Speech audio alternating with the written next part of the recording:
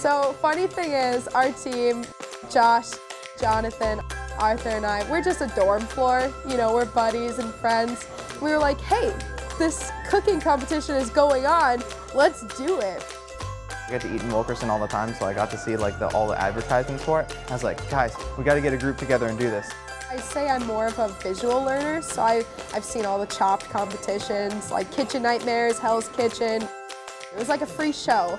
Like people could come and get their foods and they could see us cooking and see what we're making. We could hand out what we were eating to them. It was very involved, but this has been like a very first time, like actually feeling like a little chef.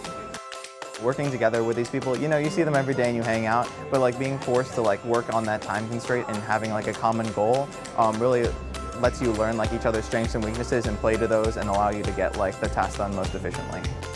Every spice adds something to that dish with a purpose, and I just have like a newfound respect for cooking entirely. I would wholeheartedly do this again. I just think it was a wonderful opportunity and brought a lot of light to the culinary aspect here at UND.